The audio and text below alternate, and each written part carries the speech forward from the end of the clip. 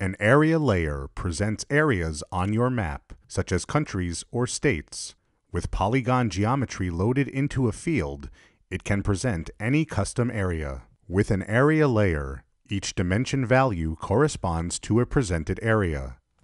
To create your area layer map, drag and drop a map onto your sheet.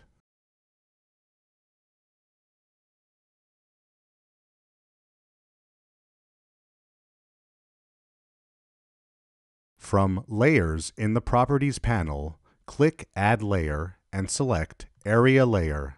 In Dimensions, click Add and select a field containing area data to use as the dimension.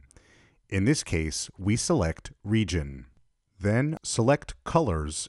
Next, select the option to color by measure and select a measure. This will color your visualization by the measure you selected. In this example, the sum of gross sales. By using colors with your area layer, you can present different measure values for the areas. And that concludes this video. Thanks for watching.